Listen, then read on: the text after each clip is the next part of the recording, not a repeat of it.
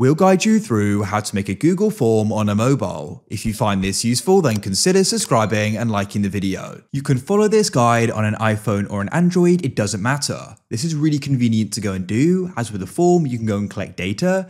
Perhaps you're trying to go and do a survey, or you're trying to go and get people registered for something. So to go and get started, go and open up a web browser. I'll use Safari, but it doesn't matter. Come to Google, make sure you're signed in, there'll be a sign in button in the top right, and you can press the apps button in the top right. Then what we can do here is go and scroll down and we can go and tap on forms. Now a new form is going to go and be made, as you can see.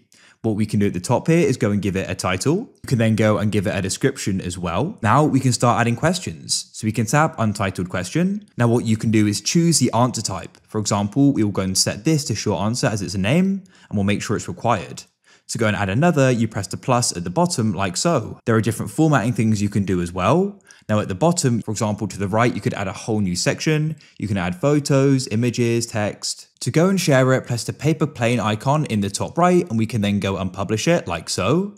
And then what we can do is go and press the link button at the top, and we could then go and copy that. And you can send it to people, and then you can come back here and you can go and check out the responses. If you found this useful, then leave a like.